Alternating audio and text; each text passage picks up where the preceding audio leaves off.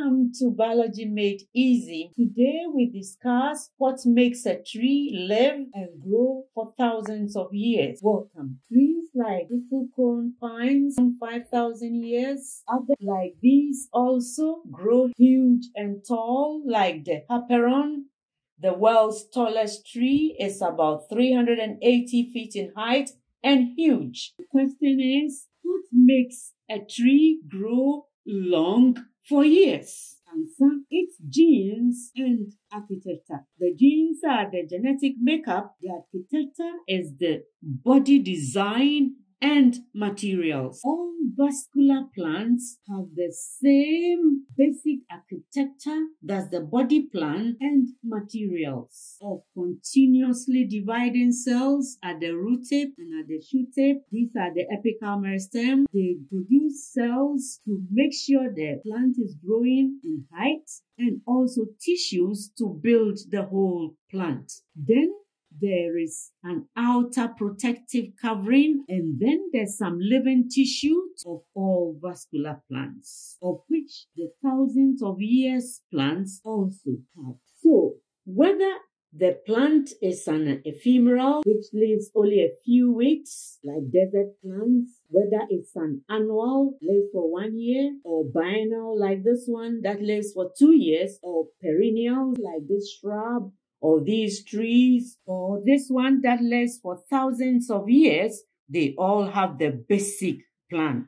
But let's look at the plan architecture of this plant that lives for thousands of years. So here is the architecture of a tree like this one that lives for thousands of years. There are 3 important things. There should be a living tissue that continuously conducts nutrients from the root tip to the shoot tip. Once there's a living tissue to conduct water and mineral salts from the root tip to the shoot tip, and also food substances from the leaves through the plant, that is one condition by which this plant will live for years. Another condition is these apical meristems at the tips of the roots and at the shoots, if they are there to continue producing new cells to replace old cells and also to increase gift, then the tree will continue year after year. Other conditions that must be met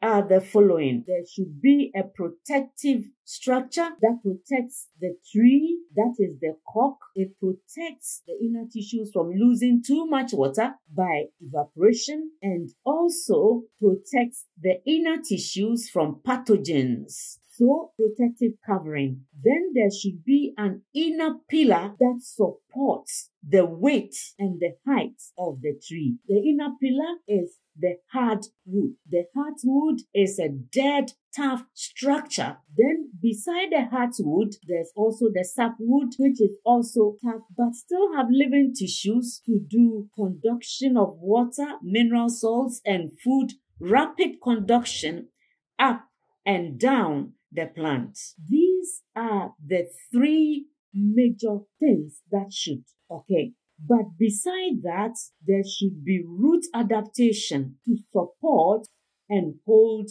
the tree in place. So roots must be tough, buttress roots that holds the tree. So these are extensive root system to hold the tree in place. Strong buttress roots and extensive rooting system to keep the tree in place. The rooting system is also extensive in the soil, and it has fungi associated with the roots. That association is called mycorrhiza, where fungi is intertwined with the roots to increase the surface area for absorption of water and mineral salts. Besides the root adaptation, there should also be leaf adaptation. There should be leaves to photosynthesize, and the leaves usually shed off to reduce water loss. The leaves are also thick, narrow leaves, prevent excessive loss. Provided, should also be said about the fact that part of the tree can be dead, like we have holes in here. Part of the tree can be dead, but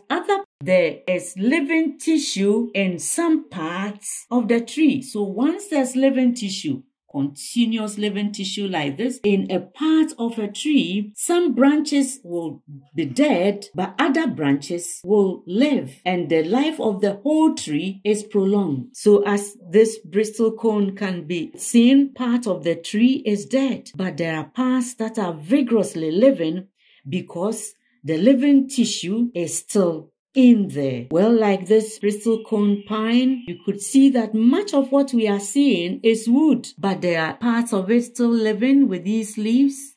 So it means that much of what is exposed is the wood, the heartwood, that is dead, but there will be parts of it that have living tissue, and those parts will live. These are tiny leaves, so there will be living tissue in parts of it.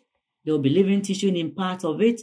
And once part of it are living, the whole tree continues to live. There are also adaptations like the plants. Most of the plants are in sheltered areas on the top of a hill or in valley. Like we see this Hyperion. All these trees that surround this big Hyperion serve as windbreaks to reduce the speed of wind against this one. There are clonal trees like this one, Pando in Utah, that also live for thousands of years. The colony of this one called Pando has lived for 900,000 years, and the colony covers about 106 acres of land with 48,000 trees. But individual trees have been estimated to live for 130 years. Now, what makes this colony go on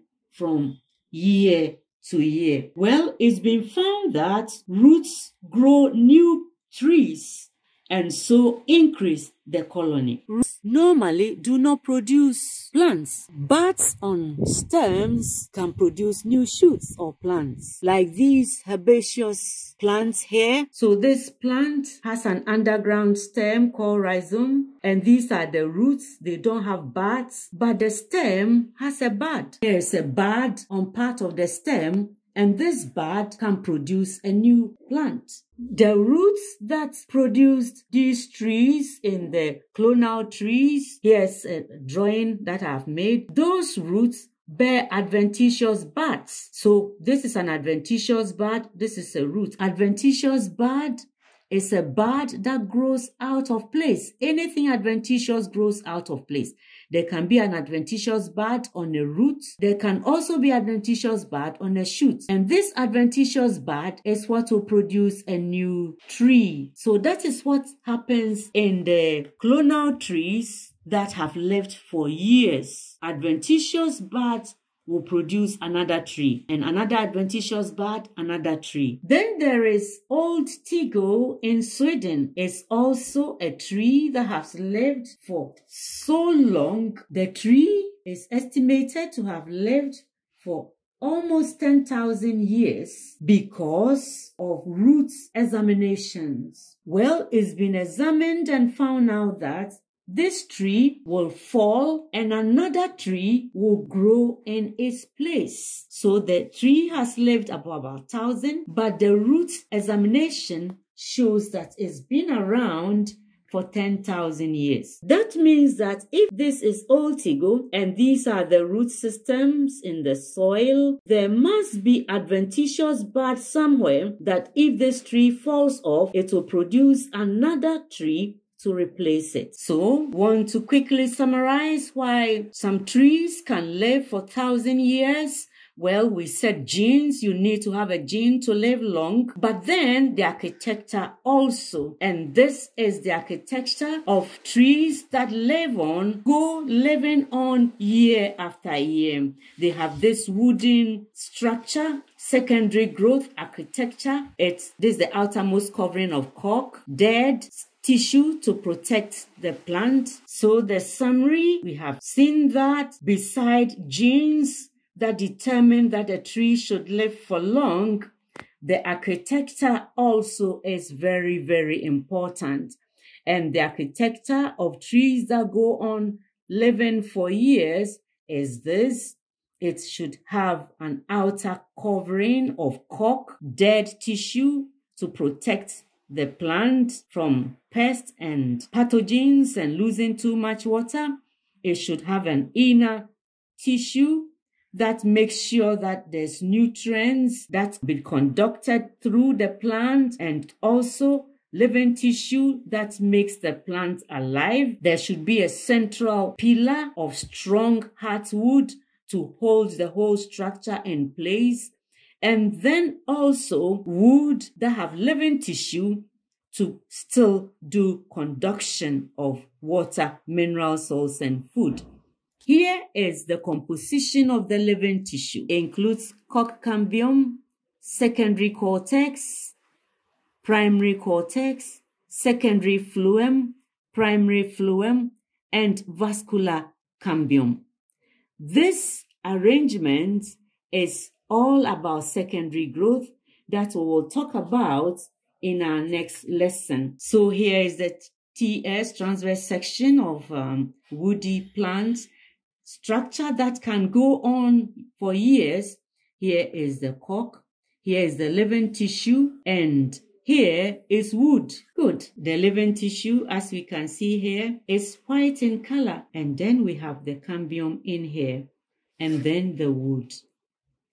Here we can see the cork clearly. This is a tree that has been cut for a long time. You can see the wood. The central bit will be wood, and the subwood will cover around this area, a bit whitish. Now this area is the living tissue, which, because this was cut for a long time, it looks quite dark. So this is the structure of trees that go on living for years, gone through secondary growth. This brings us to the end of our lesson. Thank you very much, and goodbye.